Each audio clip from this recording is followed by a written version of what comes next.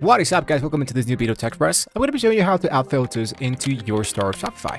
In today's tutorial, what I wanted to do is to use an online store that we have by default. So I'm going to just show you what we have currently available into my store, and then I'm going to add the filtering button into my actual store. So check it out. Here's my actual store. Here are the featured products. If I go into the catalog, I'm going to go into snowboard, for example, and into the upper side, here I have featured collection and I have here snowboard.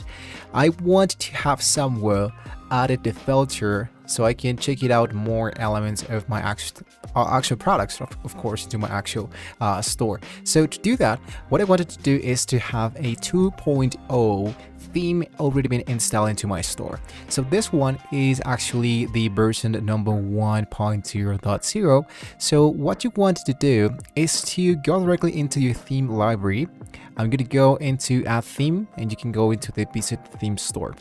Now, the theme store is going to be showing me lots of themes that I can use. There are a few that are for free, there are a few that are paid, but you wanted to focus into the one that has like the latest update so far, which in this case is a 2.0. So if I hit into view all themes, I want to go here into the one that says like industry. We just close this one, catalog, features, and let's check out this one. As you can see, here's the version 1.1, but you can always go back into your online store and look out for navigation. Into navigation, you should see the actual filtering and discovery of the filters. So allowing your customers to filter locations in search by product availability, price, color, and more. In this case, the filter settings are now available into the Shopify Search and Discovery app. Make changes to these settings in the app. So we needed to add this quick application of Shopify Search and Discovery. So I'm going to hit into install. Just wait a few seconds though, and this one should be bringing you into the Shopify editor, where you can just hit into install application and you're actually good to go. There are other places, other countries where you don't need to install the application because the themes are already been uploaded and they always have the version 2.0. In my case, we don't have that version. We needed to do this manually. So now I have the filtering added here into my filter grouping, the filter translation, and the featuring overview. What I want to do is to get started with the filter grouping. If I go into the X mark, I'm going to hit into the X mark. And now I'm going to try to customize my very first part of my filters. So we do have by default the availability and the price. I wanted to go into add filters, and here I have the source. Now into the source, let's say that I wanted to make the product options of the color, and the label should be called color in my case.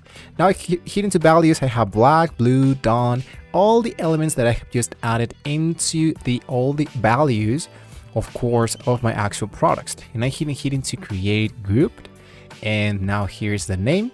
Customers will see this into your store filters. So I have black, blue, dawn, and hit into dawn, depending on what is the name of your actual product. So let's say, for example, that I just delete all of this. On select, I choose black. I hit into create my group, and here I choose black. And now let's go with dawn, and here the group value should be added as I am doing all of those elements, and then hit into save. If you don't sort it all of the elements into your actual products, this actually just won't work. So what you need to do in order for this to work is to go directly into your products.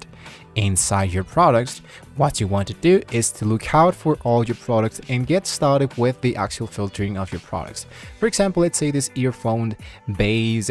I want to focus here and scroll a little bit down.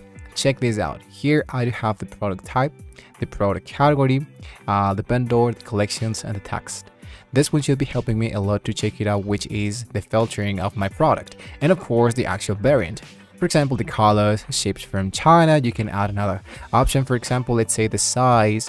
Here I can just add only 2 pics and hit into done. This is something that can be helping us to filter all our products. So after that, hit into save. You have now added the variants and the elements of your products. Now you can start with the filtering once again into online store, focus into navigations, and inside the navigation, I wanted to focus into the filter of my collections. So here it is, the filter of my collection. I'm gonna hit now into open. Now let's take a look if this one is actually now available into our products. Let's reload the page of our store.